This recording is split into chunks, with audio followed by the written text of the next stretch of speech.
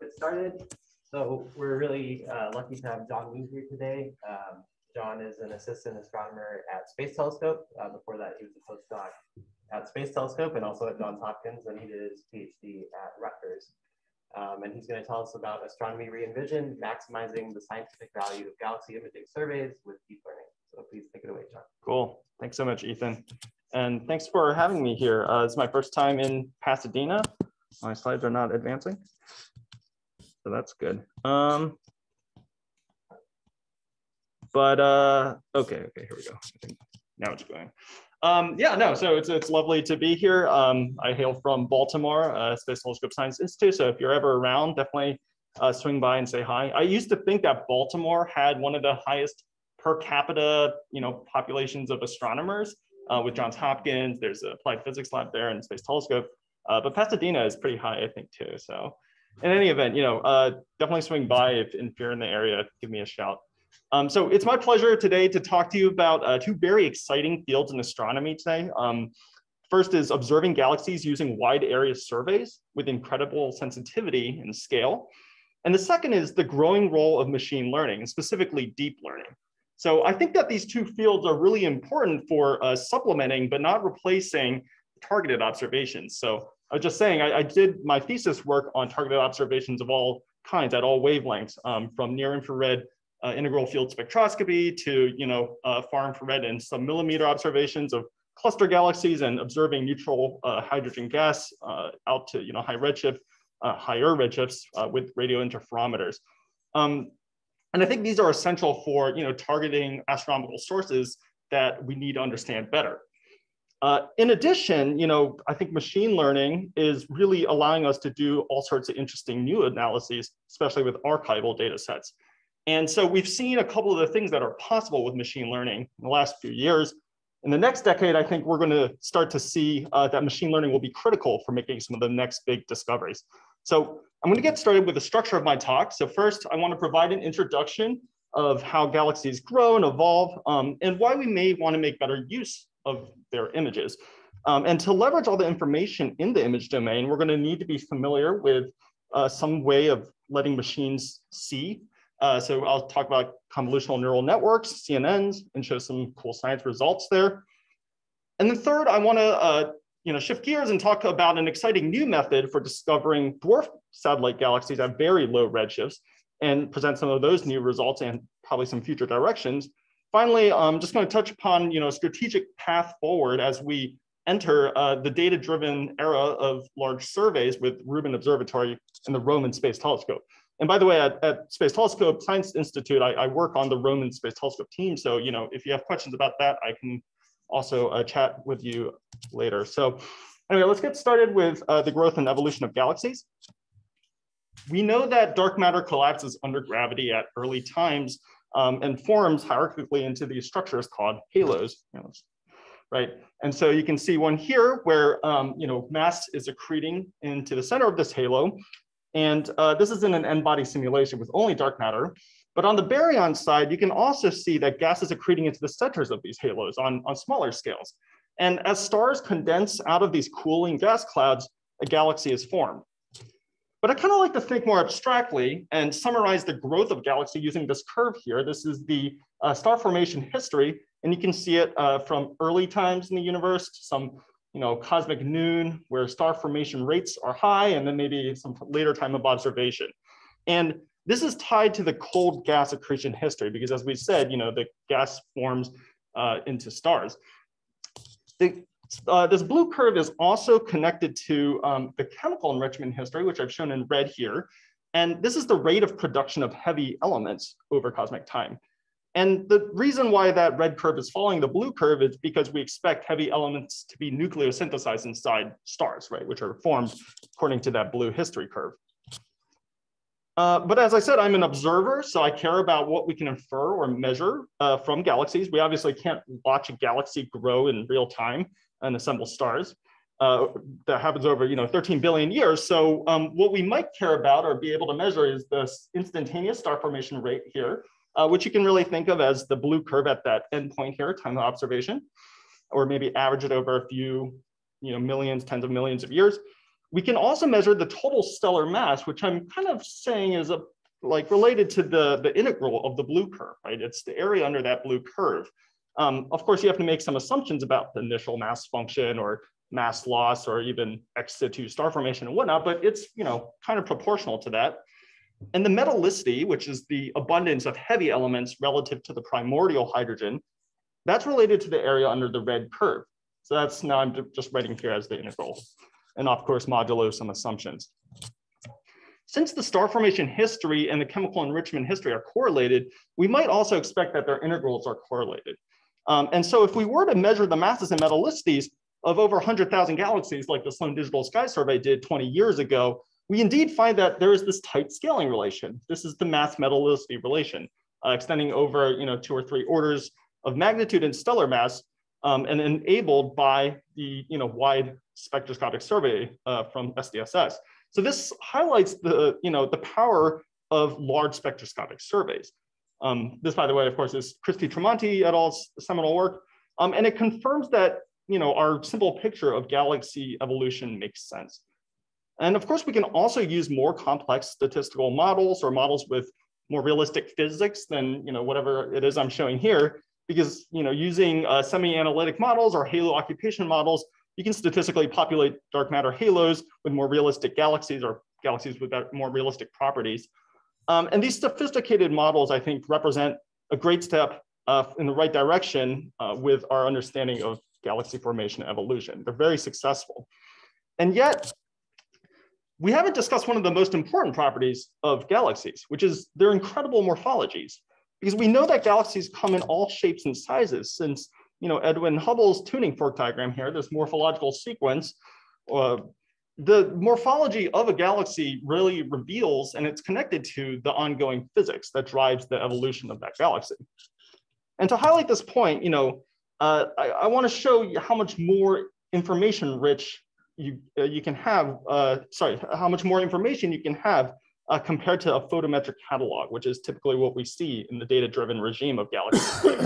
So each of these galaxies here has the same G and R band magnitude. So it's a very, very boring table. And I've done that on purpose, of course. But when you look at the actual images of these objects, this is just a random selection, we find that these morphologies tell us about so many more things. It tells you where and how the stars have been forming in the galaxy, or if it's been passively evolving. And this kind of information is so important that, as I'll show in a moment, you can actually estimate the gas phase metallicity of a galaxy just directly from this kind of an image cutout. And so in order to get there, we're going to need to teach machines how to see. And I'm talking about computer vision now with neural networks. So after talking about so let's talk about the methodology a bit. Okay.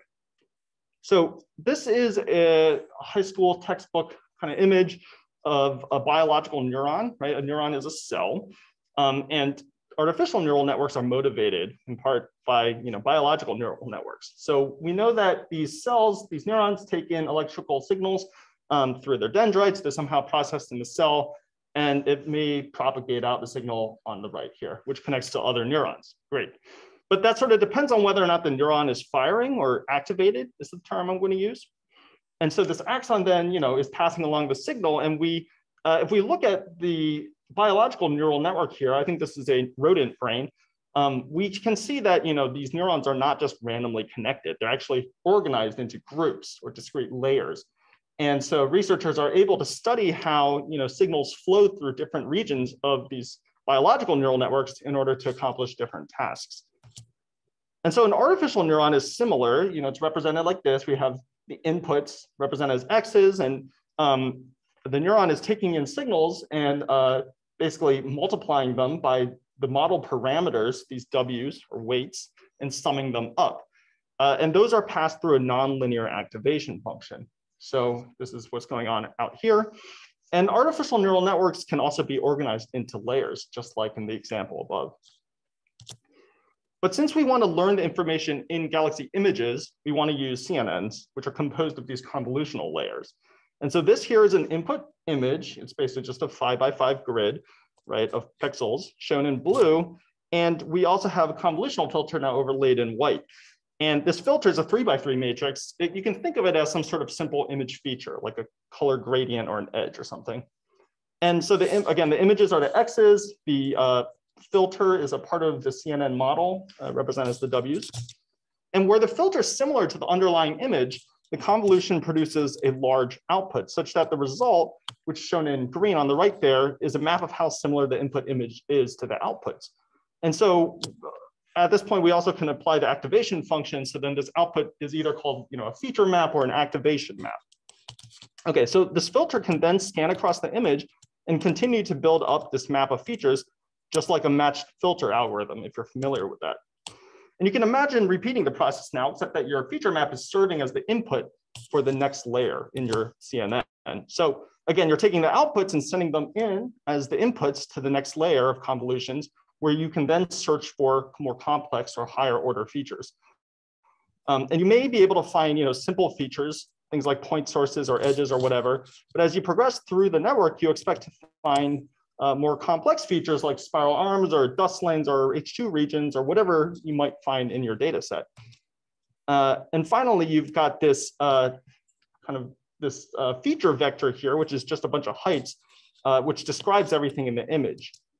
You can kind of think of that as a row in a table where each image is converted into this set of morphological features, a vocabulary, if you'd like, which are the columns of some table, right? And so what you're doing is training a CNN to extract the most relevant or most interesting morphological features in order to solve some problem. By then, taking a nonlinear combination of those features, you can then make some sort of prediction. And to summarize all that, I'm going to use this trapezoid here to represent a CNN. I purposefully did not use a black box here because the model is interpretable. And I think that there are sometimes, criticisms of machine learning in the astronomy community, so valid criticisms, and I want to address some of them head on, right, in two different ways. The first is that we can actually interrogate the CNN and ask it to reveal the pixels that it looks at whenever it makes a prediction. And the second is that we can actually go ahead and verify predictions with follow-up observations. Like they're not post-predictions, we're truly making predictions and then seeing what the observations, the ground truth is. So you'll hear more about that in a moment, okay? I just want you to think of not black boxes when I say CNNs. Okay, so back to the method now. We're training a CNN by giving it examples of images and labels, which the prediction should resemble, the labels. And it comes up with a flexible set of morphological features that are needed in order to make the best predictions. And we're not hard coding any of these features, these morphological features. It learned purely from the data. The upshot is that we can actually train a CNN to estimate the gas phase metallicity purely from Sloan Digital Sky Survey optical imaging cutouts like this. And this kind of method ended up being a lot more accurate than I expected. We were getting typical errors of the gas phase metallicity of less than 0.1 dex. And this ended up being so accurate that when we used the CNN predicted metallicity to construct the mass metallicity relation, we found that it added no extra scatter to the relationship. So here the CNN predictions are in red with the spectroscopic measurements in black. And typically, whenever you try to reconstruct something with a method like this, you would expect, and you know that there's some error, it would broaden the scatter from the ground truth. But interestingly enough, it doesn't happen here. So this demonstrates that some of the scatter that from the mass metallicity relation in the black curve here, which we thought was intrinsic, is actually explainable by another parameter. At least that's one interpretation of it, right? Because similar to how some other works have found that the star formation rate of galaxies can explain some of the scatter, we also find that a CNN is able to learn morphological information, which explains some of the scatter in the relationship. The true intrinsic scatter is narrower. So I think in this case, machine learning is telling us about something about the physics of how morphology is connected to how they've grown.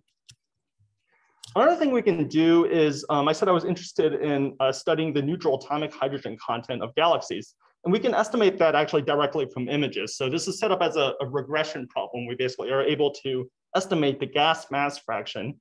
And this is really important because H1, neutral hydrogen, is the dominant phase of gas in a cold gas in low Z galaxies, but it's also pretty hard to detect in other galaxies. So we need to understand how galaxies grow on long timescales from their gas reservoirs. So not only are we able to estimate the gas mass fractions pretty well, but we can also get a CNN to tell us which pixels in the image it looks at in order to make its prediction. So in both of these two examples, these are gas-rich galaxies, but we can actually ask it to highlight in the center columns here, we can ask it to highlight which pixels it would look at if it were to make a gas-poor prediction, even though it doesn't. And as well as for a gas-rich prediction, which is what it knows to be the correct answer. And so you can see here that it highlights some of the H2 regions out here, possibly accreting material, and the gas-rich disks in terms of evidence for this being a gas-rich prediction. And it highlights the older stellar populations that you see kind of at the centers for gas-poor predictions. So this is kind of what I mean by saying that CNNs are not black boxes. Also, we can understand how galaxy environment can co-vary with H1 and the morphology of a galaxy. So this is kind of complicated, but I'm running an experiment where I've trained on galaxies that are found in all environments except those in the lowest density environment. So galaxies and voids, we're going to reserve that, hide that from the training data set. We're going to train a neural network on all the other galaxies. And then we tested on this reserved data set, and it turns out that the CNN does perfectly well. It gets low error. And it's able to connect the H1 content to the morphologies of those void galaxies. But then we can continue to repeat this experiment as a function of environmental density. And it turns out that in the most overdense environments, we find that this CNN totally breaks down. You end up with very high error in groups and in clusters. And the reason I think is pretty straightforward, right? We know that ram pressure stripping, tidal forces, gas depletion processes, these all become very important in very overdense environments. There's intra-cluster gas that's like 10 million Kelvin that can be stripping away some of these galaxies. And so the H1 and the morphologies of those galaxies are somewhat disturbed. But the CNN allows us to measure exactly at what point the connection between morphology and H1 breaks down as a function of environment. There are also numbers on the proper version of this plot in the paper. They're not just qualitative descriptions. But finally, in this last example, I want to show that we can actually predict the entire STSS spectrum directly from Pan-STARRS imaging. So in this case, we have Pan-STARRS GRIZY images, which are shown here. And you can see the Sloan spectra, the Sloan spectra, which are shown in black here, and our predictions, which are reconstructed in red. So these have been de-redshifted and somewhat compressed, so it's at a lower resolution. But the upshot is that we can train a neural network to predict those variables and recover the spectra very accurately.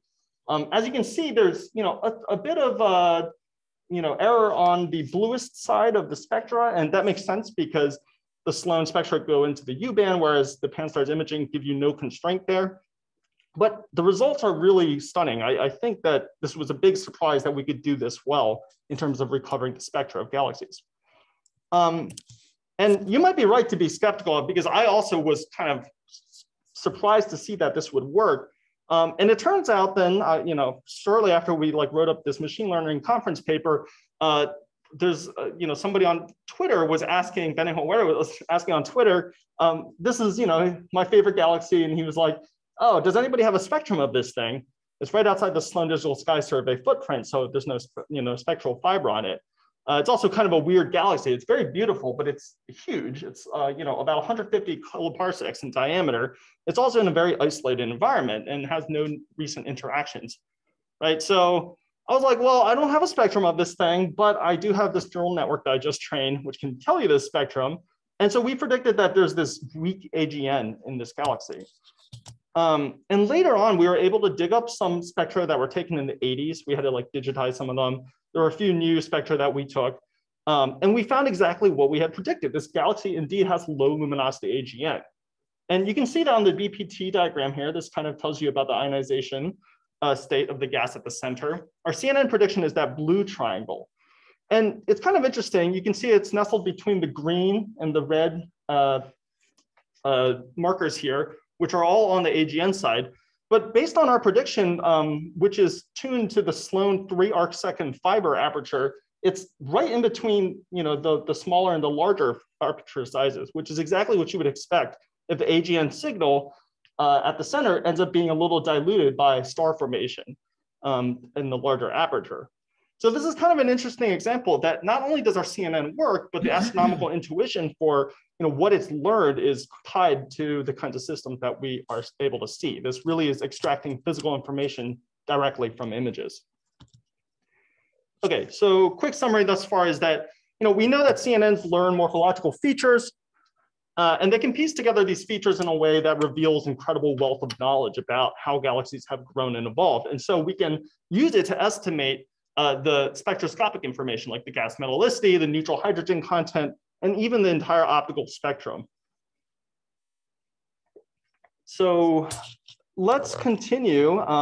Now, having shown some cool science results about how CNNs work, I want to talk about some ongoing work and recent work called XSAGA, which is extending the SAGA survey with machine learning. So to get started, I want to issue a challenge, which is on this screen. I want you to pick out all the dwarf galaxies. It's not the one in the center, around that one in the center, okay? So the reason I want to talk about satellites and dwarf galaxies is that they have a tough life. They're faint and difficult to detect, but they're also easily destroyed, right? Their growth can be stunted by all sorts of physical processes, some of which we don't understand super well. So from cosmic ray ionization to star formation feedback, blowing themselves apart, ram pressure from the hot halo of the central galaxy, or tidal forces that can tear them apart. They're very sensitive to all those kinds of things. And it's no wonder that they're really great for comparisons to theory, right? Because they can offer constraints on all sorts of physical processes. You may have heard of the missing satellites problem or the too big to fail problem. This is generally when simulations are predicting too many galaxies, satellite galaxies, or too many luminous satellite galaxies. And modern simulations are able to solve these kinds of problems by invoking baryonic physics. So we need strong observational constraints to test these physics, both the baryonic physics and on the dark matter side.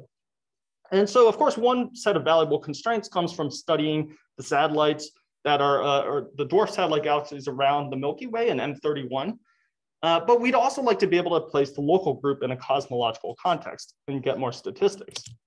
So this is exactly what the Satellites Around Galactic Analog Survey, or SAGA, is doing.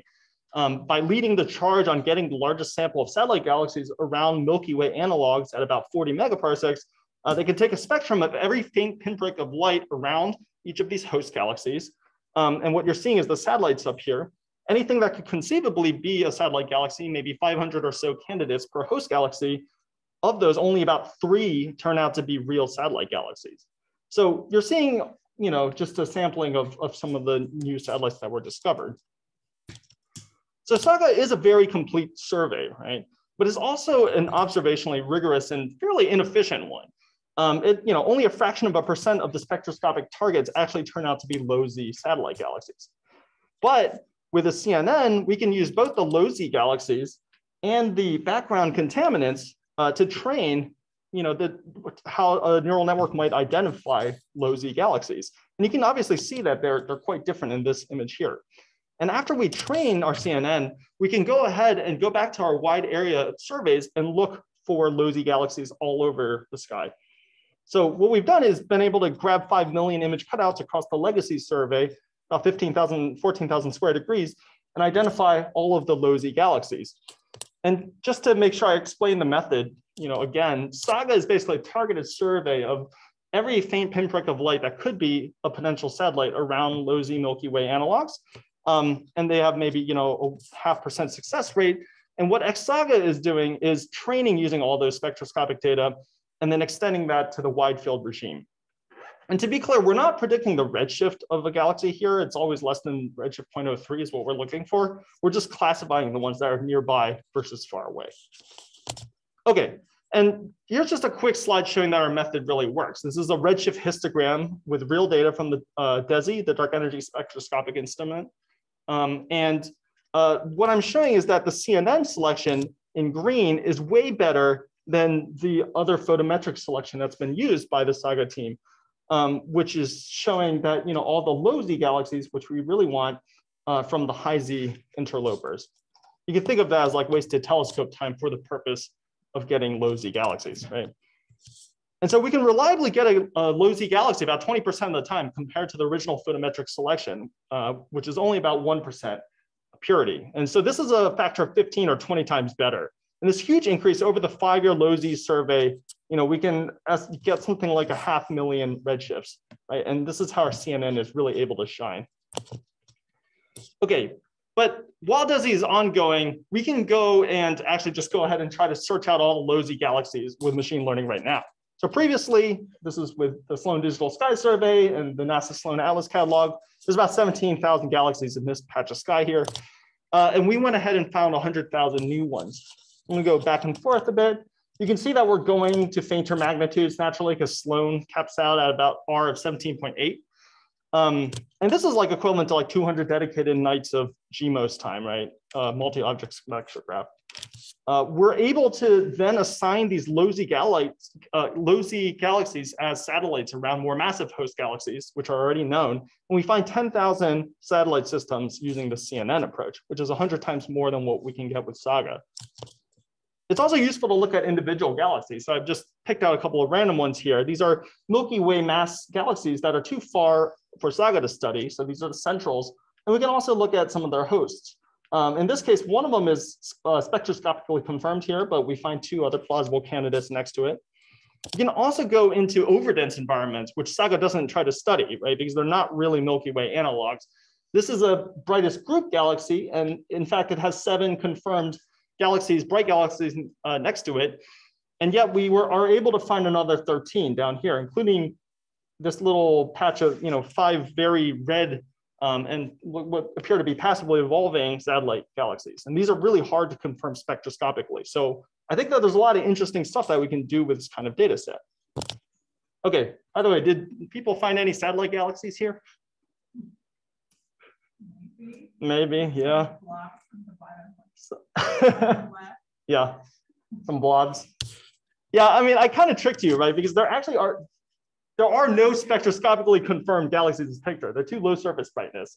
They're not hit by STSs. And this is slightly outside the SAGA redshift range, so it also wasn't looked at by them. But the CNN selects these 2 objects as satellites. So if those were the ones that you looked at and honed in on, then at least you're agreeing with the machine. All right. So I'm going to show 4 quick hit results on XSAGA just to show how productive the CNN method can be. So first, we can measure satellite radial profiles, as you see here, with really unprecedented statistics. So this is the number of satellites within some radius binned as a function of host galaxy stellar mass. So clearly, we see that more massive hosts have more satellites.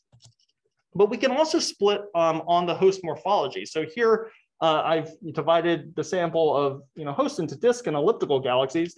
And now we can see that ellipticals actually have more satellites than disk galaxy hosts at the same mass. Although there's this kind of interesting covariance going on here. We also can investigate the halo formation or accretion history. The y-axis here is showing the number of satellites within the virial radius. And the x-axis is now the magnitude gap between the brightest satellite and the host galaxy. So you can think of it as the larger the magnitude gap, the more time has elapsed since the last halo accretion event. And because the satellite, the central galaxy is tidally disrupting its satellites, this increases the magnitude gap over time. And tidal destruction of satellites is the proposed solution for the too big to fail problem. So with too big to fail, it says that we see too many bright satellite galaxies unless tidal forces are needed to destroy those satellite galaxies. But with XSAGA, we may be seeing some direct evidence in support of the theoretical solution of the too big to fail problem.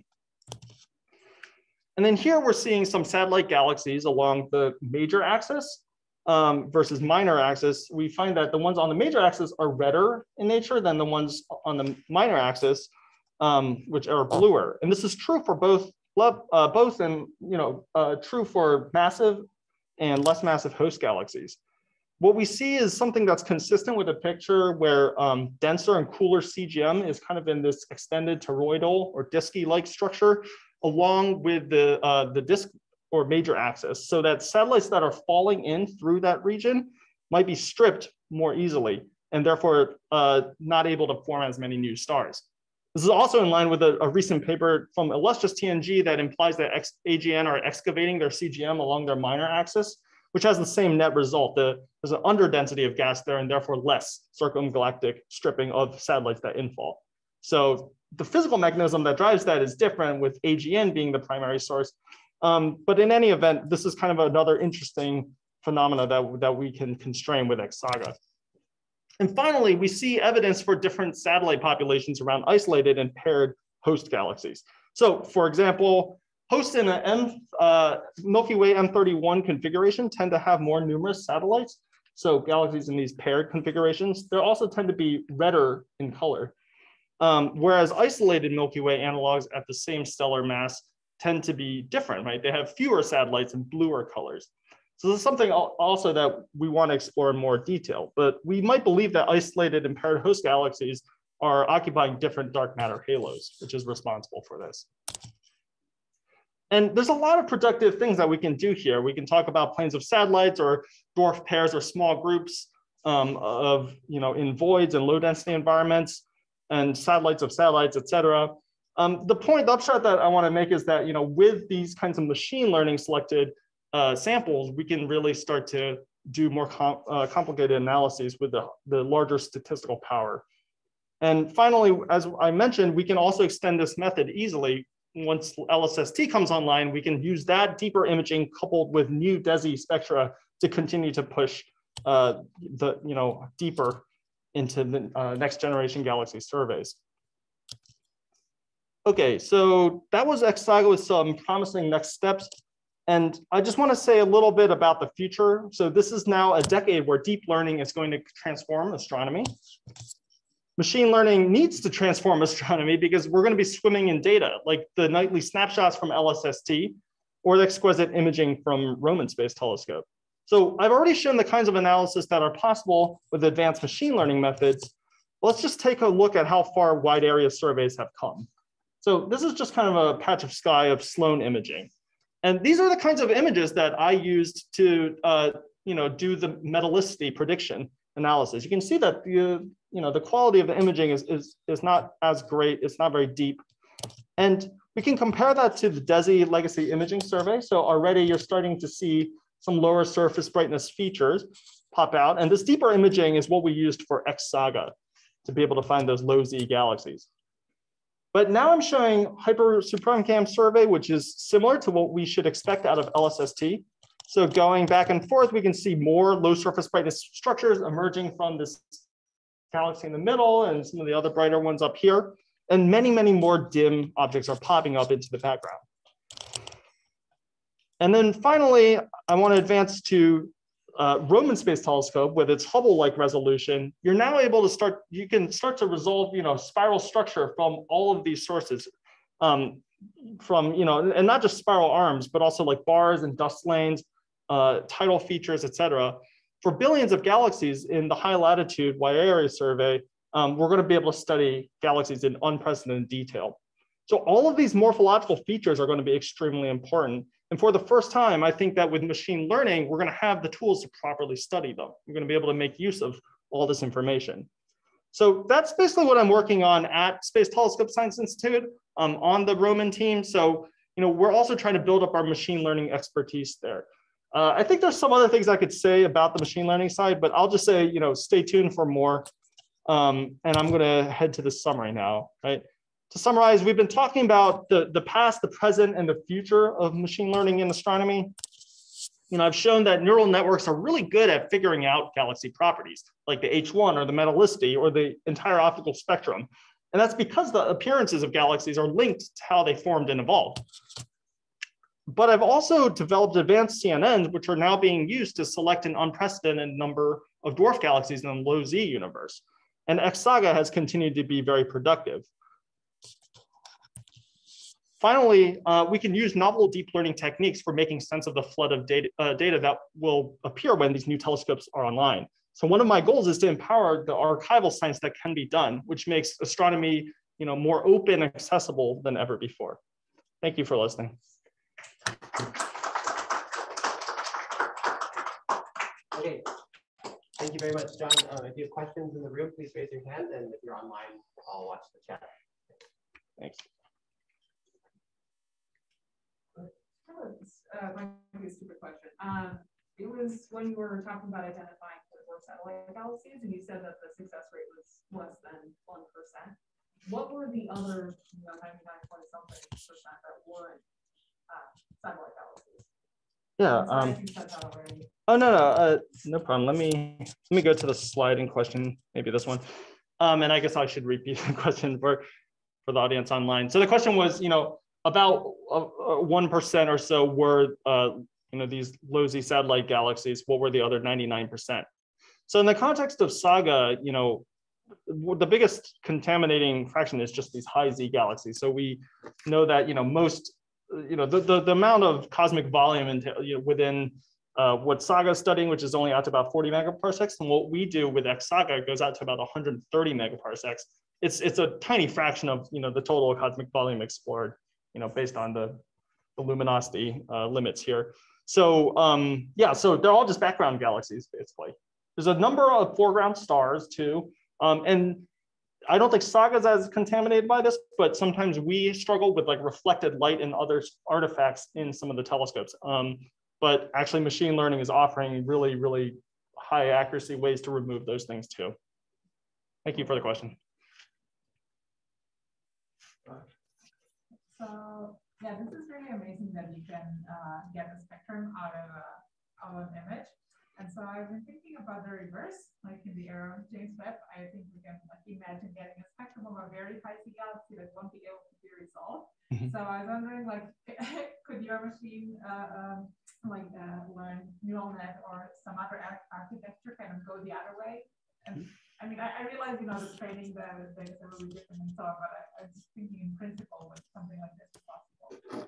Yeah, thanks for the question. To repeat, yeah, so if you can go from an image to a spectrum, is there any chance possibly with even the upcoming ongoing James Webb mission, be able to go from a spectrum and see, from like a high redshift galaxy, which we have no hope of resolving, turn that into some sort of image? I think that's a really great question, a really appealing topic. Of course, we could try to forward model, do some sort of like simulation-based inference. There are a number of approaches I think that could be viable. And of course, my answer is really, I don't know.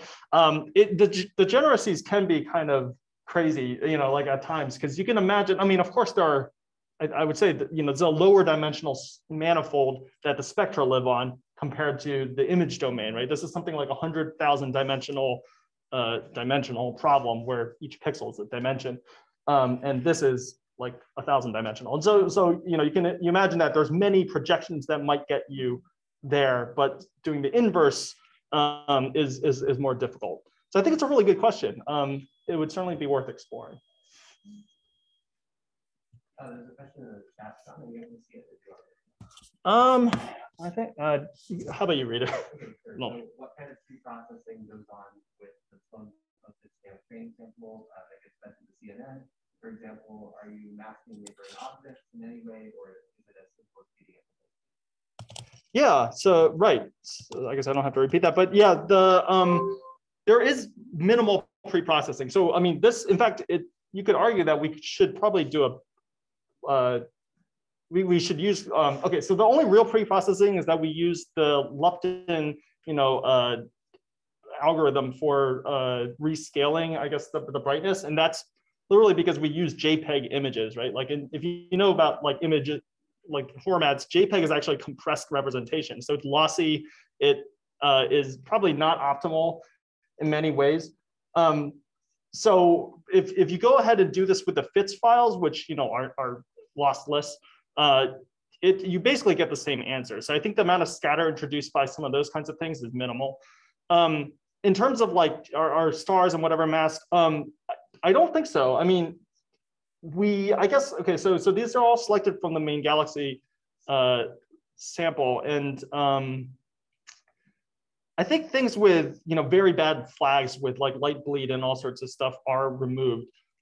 So there probably is a bit of, filtering out some of the data. I don't remember but we certainly haven't done anything like remove, foreground stars and whatnot. As you can see, for example, and this is kind of a different part of the question, this galaxy has a really annoying star in the middle of it here. And at the same time, we are able to use our pan-stars imaging of this, which I think also still has the star in it. And it's okay to it. We actually did another experiment where we actually artificially injected stars into a CNN just to see what would happen. And perturbs the predictions, but it doesn't actually introduce any bias, which is nice. Maybe just a little variance. Follow up on this.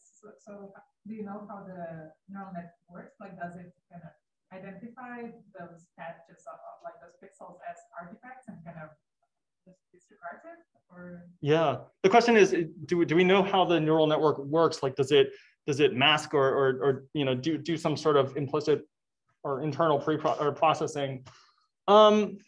My understanding, and this is again a guess, is that actually, like, when you have a lot of different types of filters, you just end up averaging out signals that don't give coherent responses. You know, like I mentioned that these are kind of like matched filtering algorithms. And there's other, you know, things like wavelet scattering and you know, analogous models that basically will tell you the same thing, which is that, like, if you end up with filters, you know, that don't have just a giant star, you know, like bright source in the center, most of those will just average out to 0. And so the filters that end up being just like point source detectors or whatever may not be that important for these kinds of predictions anyway. So they're just downweighted.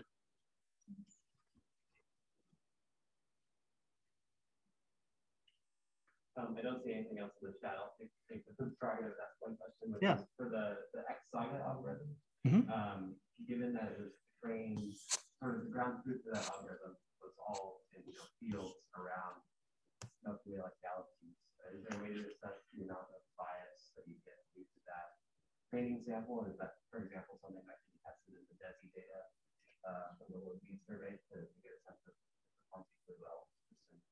Yeah, that's a great question. I guess I should repeat that too. Yeah, so the question is that, you know, for STScI, you know, the kinds of, sure, let's go to that. But the idea is that all the training data actually comes from, you know, the surrounding sky, even if it's not the same redshift of the host galaxy. We're looking at low Z galaxies in general. But, you know, are we tracing a more biased environment? And I think that there's certainly a danger of that. And it is something that we should and would like to evaluate when we do have the opportunity. So as Ethan mentioned, with the DESI program, you know, we'll have many more redshifts that allows to check for this kind of response. Right now, I don't think we've done that yet. So we definitely should. So yeah, no, that's a really good consideration. Thank you. Any other questions? Actually, sorry, just to add on to that too. I mean, another thing you can do, which is kind of interesting, is look at just the distribution of predictions and see how that systematically varies across the sky. So, like, when you look at a plot like this, you know, you can try to see if, you know, your the kinds of predictions that you're finding is going to be biased, you know, as a function of whether there's a large, you know, a massive host galaxy that's in the area, but not related to, you know, the background structure or whatnot. So I think there's some kind of analysis that we could do even without DESI.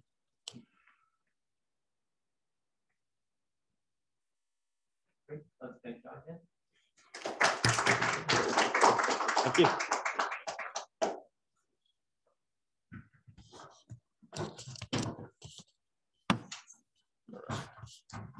Should I stop sharing this?